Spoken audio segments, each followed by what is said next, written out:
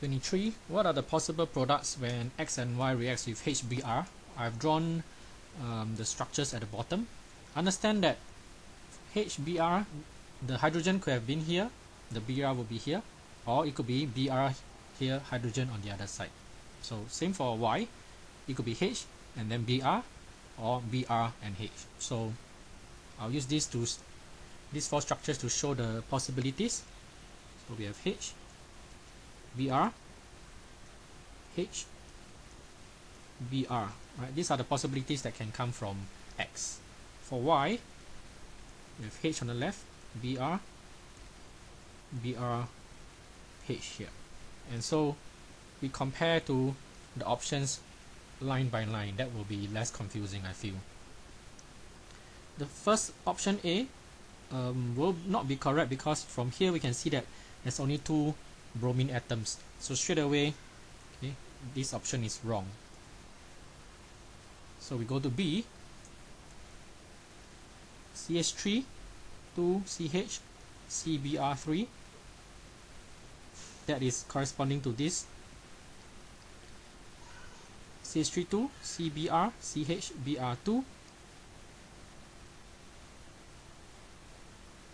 2CH, Br, CH, and Br2. That's for this. And then the third one, 1 methane, CH3, CBr2. That means 2 bromines on the same atom. CH, Br, CH3. So this is the structure they're looking for. So quite a bit of comparison. Just be systematic. Okay, you should be able to get the structures out. So B is the one that will show 3 of the 4 products. 24. Spend some time trying to see what are the possible ones and all that, and actually drew out the octene structure and try to cover and compare what are the possible fractions that can come out. Then ultimately realize that actually, so long as you have smaller molecules than you started off with, the smaller molecules will all be more or less feasible. Okay, I repeat, if you just have smaller molecules than 8 in a row, these are all feasible molecules. Okay, because that's the idea of cracking. So actually, A is the answer. 25. We have an SN2 reaction. SN2 means there's 2 molecules involved in the first step reaction, the slow step. So what we have is a nucleophile OH that will be attacking the partial positive carbon here. Why partial positive here? Because your chlorine is electronegative. That will make your carbon partially negative, partially positive.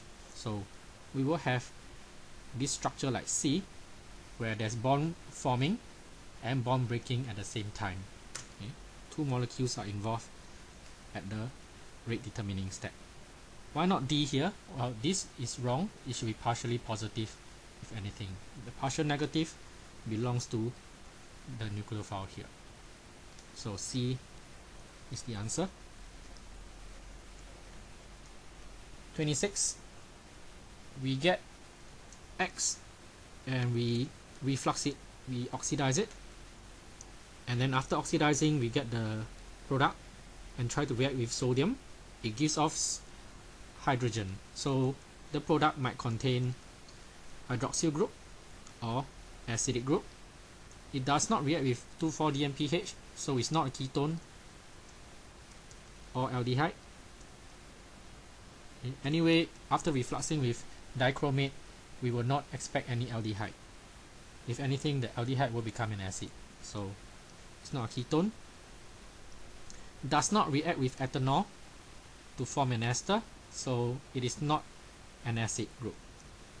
So after all that, we realize that at the end, after refluxing, the organic product still contains a hydroxyl group.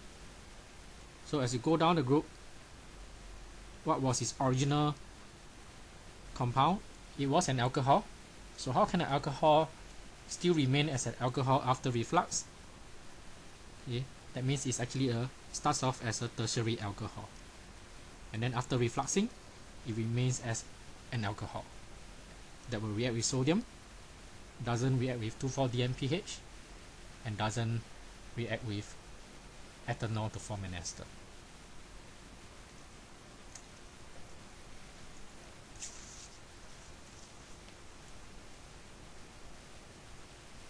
A compound has the following properties: liquid, room temperature, does not mix completely with water, does not give steamy fumes. Does not give steamy fumes with PCl5, it means it does not have the OH group, whether it's COOH or alcohol group. Okay, because these groups will be replaced by Cl when there's PCl5 or PCl3. So what could Y be? It can't be ethane, okay, because ethane is a gas at room temperature pressure. Ethanoic acid, statement 1 is correct. It does dissolve in water because of hydrogen bonding, so statement 2 is wrong. It does contain COOH, which will give off steamy fumes with PCl5, so statement 3 also wrong. Ethanol, statement 1 is correct. Does not mix completely with water is wrong. It has hydrogen bonding, so it will mix with water, and again, because of the OH, it will also give fumes with PCl5. The answer will be D. Okay, liquid doesn't mix well with water. Your esters doesn't mix well with water, and it doesn't have a OH group. It will not give HCl fumes. 28. Reacting a dibromo compound with ammonia, we will get this structure here.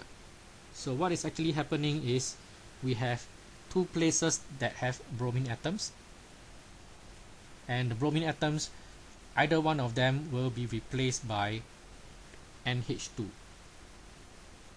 So what we have, 1, 2, 3, 4, 5. Number 1 carbon and the 5th carbon are actually joined together. So that is where the bromine actually originally were. Okay, I'll explain it from the original structure.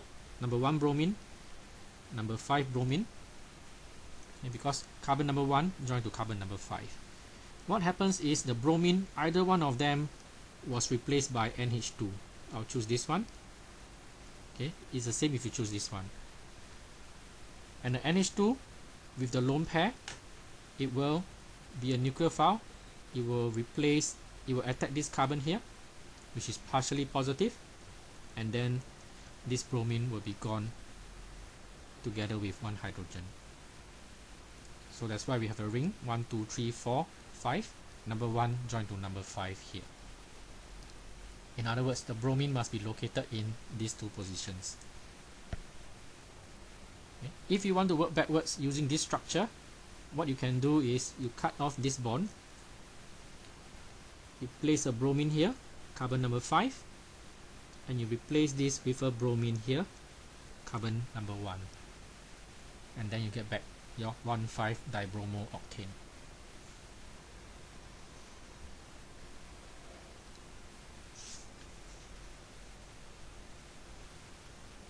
(29) We have propanone and an ester. So we have ketone, we have an ester. Which reagent will not have a reaction with this ketone and ester? HCl will react with your ester, it will hydrolyze it, so that will be out. HCN with KCN, this one will react with your ketone, undergoes a step-up reaction, so will be out. Sodium will not react with ketone nor ester, so that's your answer. Your reducing agent will be able to reduce your ketone, so answer will be C, which doesn't react with both ketone and ester.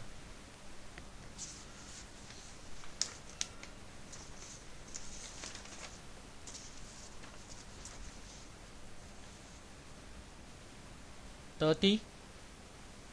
Which one will decolorize dichromate but not bromine water? So ethanol will be oxidized, so will decolorize dichromate, but ethanol will not react with bromine water.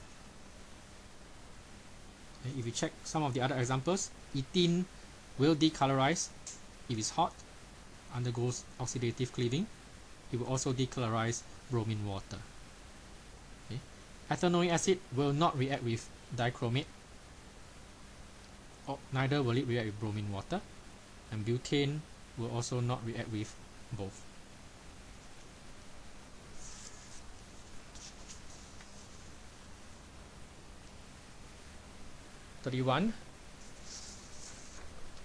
Which of them have a regular trigonal planar shape? I've drawn out the structures here.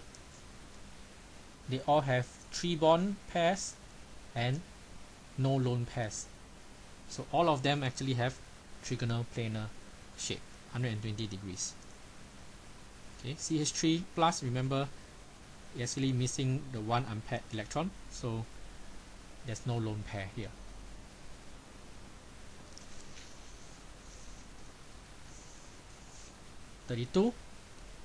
Ammonia and chlorine reacts. If you can check whether there's oxidized or reduced, oxygen atom is oxidized, or nitrogen atom is oxidized. Nitrogen, we have -3, 0, and -3 here. So only part of the nitrogen atoms were oxidized. Some of the nitrogen atoms remains as -3. So not all of them are oxidized. All chlorine atoms are reduced. We have 6 chlorine atoms. All of them become -1. All of them are reduced. Ammonia behaves like a base. Ammonia, NH3, it becomes NH4 plus. So it's actually accepting a proton. That is the definition of a base. So 2 and 3 are correct.